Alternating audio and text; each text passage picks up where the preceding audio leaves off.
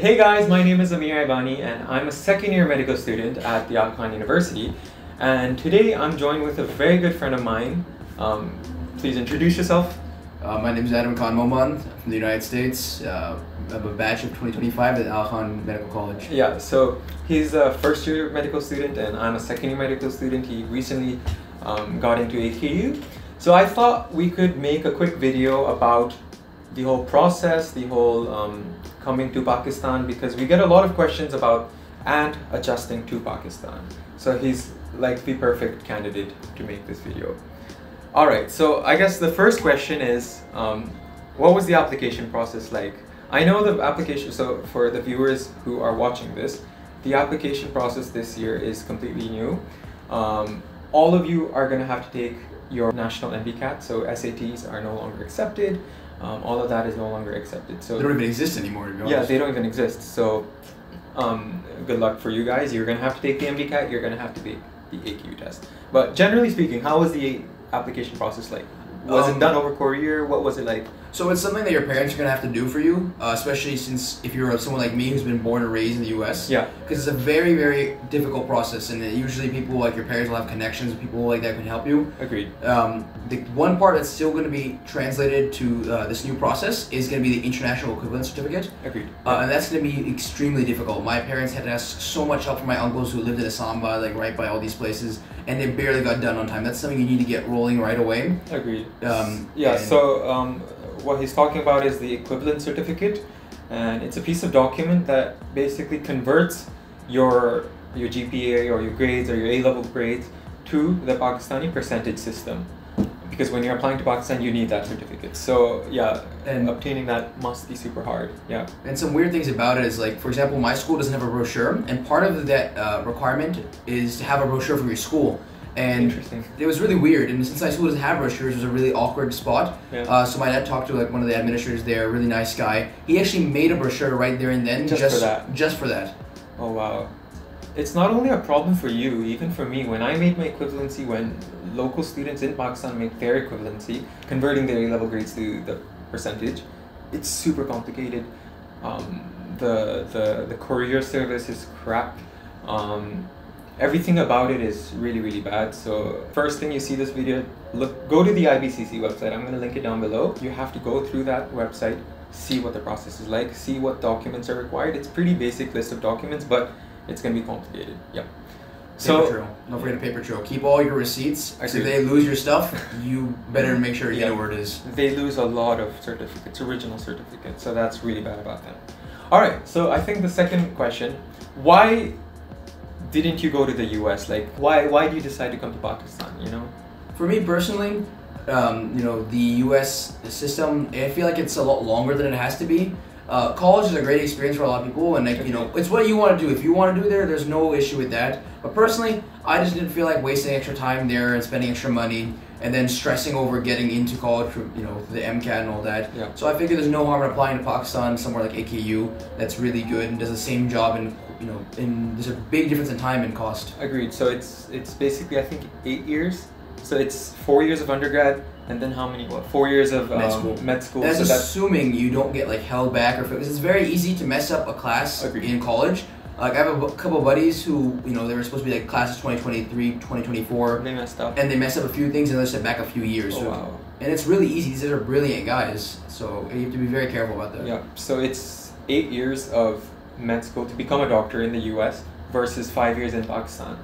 And yeah, there's, I guess, the finances, 8 years of university versus 5 years of university. So there's a lot of pros and cons, but like Adam said, it's really up to you, up to the individual, up to the family. You have to consult your family members, you have to consult the people around you, your teachers, and ask what's the best for yourself. Yeah, agreed. I agree with that. Okay, let's move on to the next question. So the next question is, why AKU? Like, out of all the places in Pakistan, there's DIMC, a whole dedicated campus for international students. There is AKU, there is universities in Punjab, universities in Sindh. Why do you apply? And did you apply to any other university? And eventually, why do you end up at AKU? So I did apply to many universities because obviously you can't just, focus on one thing. Yeah. You gotta cast a wide net and be grateful for what you get. So I did apply to places like AMC, Fauji Foundation, whatnot, like Asaba and these And places. did you get in? I did, the both. Oh, okay, perfect. For different programs and such. But definitely thinking Aga Khan was the best choice because Aga Khan there's no comparison to any other medical school. I've talked to people who went to a year medical school before coming here, and a lot of them were saying like we haven't even touched stuff like this, and it's just as hard for them as it is for us. And that's good because we're learning the things that we need to learn on the U.S. standard, and that's why people know Aga Khan's name in the medical community over in the United States. Agreed. It's going to really set you apart, and they're going to really give you the skills and things you need to get you ahead. Agreed with it, like 100%. I think even for me as a local student, coming to AKU was my number one priority because of the very same reason. Because it is the best university in Pakistan. I'm not speaking that because I study here, but it's just fact. Yeah. So By the numbers. And by the numbers, yeah. All right. So, okay, let's move on to the next question. The next question, students from Lahore come to AKU, students from Islamabad come to AKU, students from across Pakistan come to AKU, from the Middle East, from Canada, from the UK. And a lot of the time adjusting to Karachi, especially because of the weather, because of the people, because of the cultural difference, can be difficult. How did you adjust to Karachi and how do you adjust to Pakistan? Like, as a whole, yeah, I have to say that it's been an interesting process. And in the day, the biggest factor that comes into it is that you have to learn to let go. And by that I mean you can't compare Karachi or Pakistan or whatever from where you come from, because the fact of the matter is it's always going to be different. Okay. As soon as I realized this is Pakistan, this isn't the States, I'm not going to have power all the time if I leave the campus and things like that. I had to accept that and just move on, and eventually, you have to find some kind of rustic difference. I don't know what the words to describe it. I'm not that lingual, I guess. I don't know. Articulate. There articulate with my language. With my language. Yes. I'm also exhausted. I'm on like 4 hours of sleep. But Aga Khan is a beautiful place, and there's things you can do to have fun, get your mind off things. Like I like to hang out with some of the guys in the hostels, talk to them. I like to go on walks in the middle of the night. Sometimes do some sports. We got a gym here and like to exercise. Sometimes I like to just chill and listen to music. And one definitely really helpful factor is the fact that Aga Khan's probably like one of the only universities with individual hostel rooms. Oh yes. So I have my own private space. Yeah. So even if there's no United States out there, this can be my United States. Agreed. Yeah. And it might be difficult initially, but eventually you're gonna adjust. I can guarantee you that. Yeah. I don't know, wherever you're watching this from, you're gonna eventually adjust at AQ or in Pakistan. So you're gonna struggle in the beginning. You're gonna make good friends. You're gonna have bad friends. You're gonna have like good and bads. But eventually you'll settle within a few months, hopefully. Yeah. So what about the hostel experience? We get a lot of questions. Like you mentioned, AKU, this is a single hostel room. A lot of other places, I know DIMC in Karachi has like 2 beds in 1 room.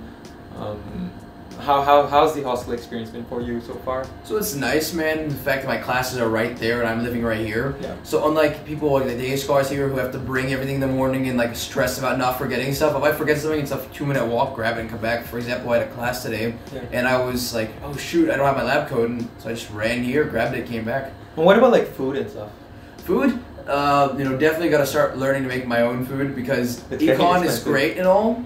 But it's only like rice, some meat, and like basic diet. Like I don't have vegetables and all that. Yeah. So definitely gotta start doing that.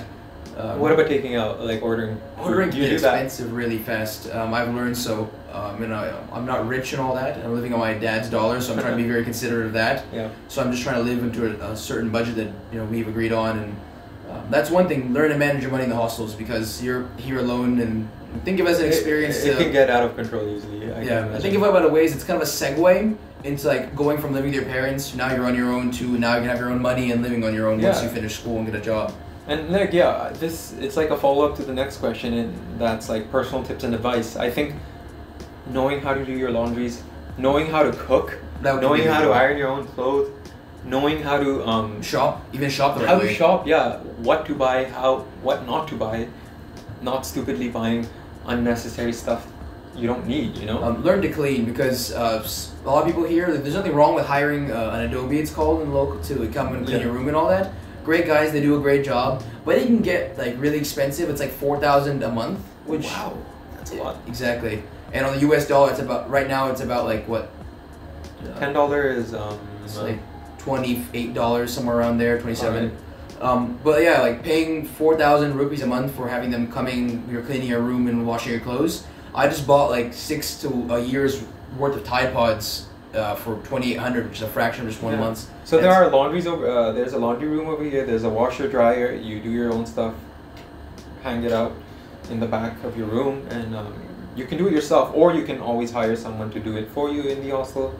But like you said, 4,000 rupees a month, which adds up. And what other tips do you have? Like, because I can imagine. I don't know about you, but coming to Pakistan, I don't know about you. You've visited Pakistan previously, right? Oh, yeah, every now and then, right? So it may have been a little bit easier for you, but for a lot of our audiences, coming like their trip to take like the MCAT or whatever is probably their first or second time in Pakistan. So there's probably the cultural shock. There is language barrier. There's a lot of different factors. Like, what advice would you give to like overcome some of these barriers? Again, it's coming back to like, don't hold on to where you're from. Again, be more accepting of the culture and learn that like you're in a new country. This is not your place. I agree.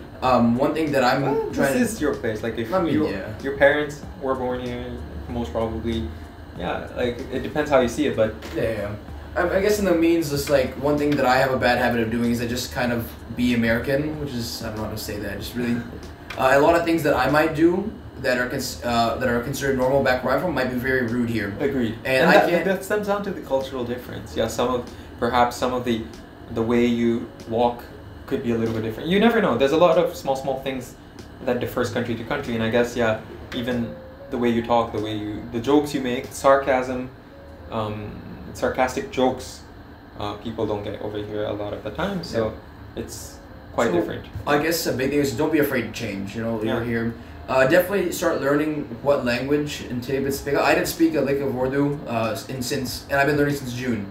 I've learned quite a bit thanks to the people around me. I had a really great Urdu teacher, and I just say learn what's important. Practice with your friends every chance you get. Yeah. It might feel a bit lonely or like kind of like awkward sometimes if you don't understand Urdu, and because people naturally are gonna start speaking around you in Urdu and all that. But just kind of stick through it, and eventually you're gonna start picking up on things and do your best to just try and join in. Yeah. That'll make it easier. Yeah. You have to adjust here.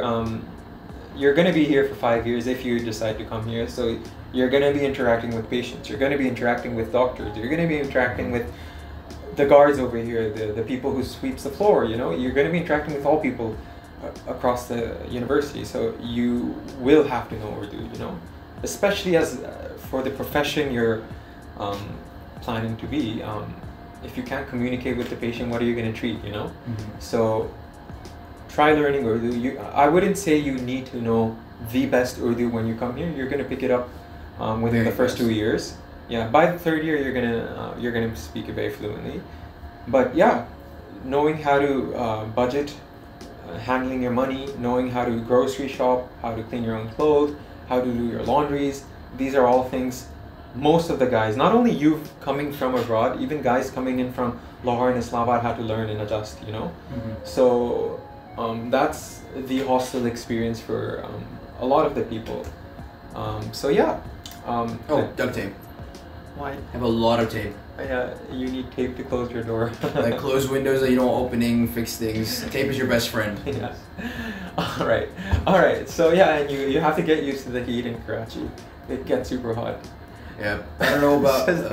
I'm saying this while you're wearing a hoodie. I'm from Colorado. It's like I went from cold, dry air to, because up in the mountains, Mile High City, to goddamn Karachi, which is 40 degrees Celsius half of the time. Exactly. So yeah, I think it was a very good discussion. If there's any questions, make sure to comment them down below. I'll try answering them. If your question is about the application process is something I can't even answer. It's something you're gonna have to experience for the first time because it is completely new. PMC Chinning is a whole process, so no more SATs. You're gonna have to take the MDCAT. You're gonna have to take the AQ entry test. All right. So that's that. The process is very similar to every other local student. So you're pretty much competing with the local students. So it will get super competitive for you. Yeah. Do you have any last remarks before I end the video? I've never stood so still for 17 minutes. All right. All right, so thank you so much for watching. Like this video, share it with your friends, share it with your cousins, share it with your parents. Subscribe to the channel for more content like this. So thank you so much. Make sure to follow us on Instagram at randomandmore_. Subscribe to the channel, like, share, and yeah, good luck.